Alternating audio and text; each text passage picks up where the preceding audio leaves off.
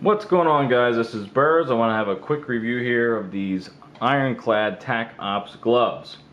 Now, I've been using these for a couple years now, and I found that this is a really cool brand of glove that's relatively cheap at around $20 for a pair of these.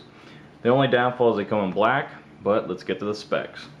These are made of 55% synthetic leather and 27% stretch nylon, 10% terry cloth, and 8% Airprene. Now you might be thinking, what the hell is Airprene? And what it is, it's an advanced neoprene that basically is like a moisture wicking type neoprene. The terry cloth on here is right here on the thumb, so that when you have these on, you have a sweat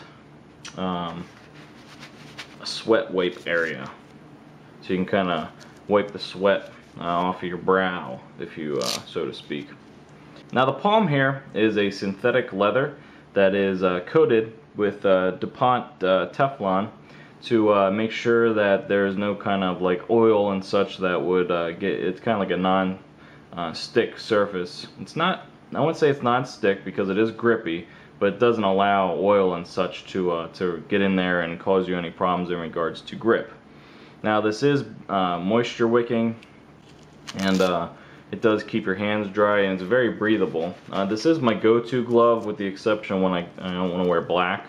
It's very, in regards to dexterity, very easy to maneuver things and such. The only thing I have a little bit of a problem with is the thumb area and the way it's created here. I need to do a little bit of a better job there. It's not a huge deal at all, just the way it looks. It just doesn't look normal. But neither here nor there. This is a great glove. The only downside I see to it, on a big downside, is it's made in China.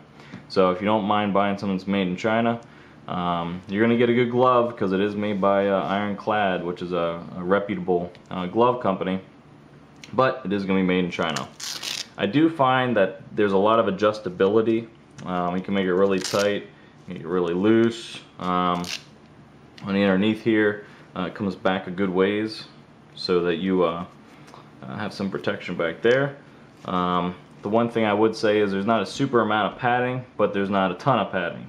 There's not a little bit of padding either. There's a little bit of padding in regards to here and here in the glove area, but there's nothing in regards to the knuckle area. There's really nothing else anywhere else. So this is a very highly dexterity high glove that you can purchase.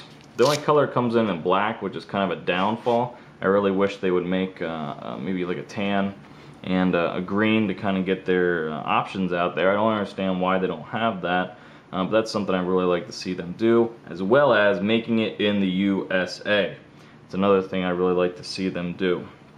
But as far as it goes, I put this through the ringer, used it for a while, and haven't seen any problems with it.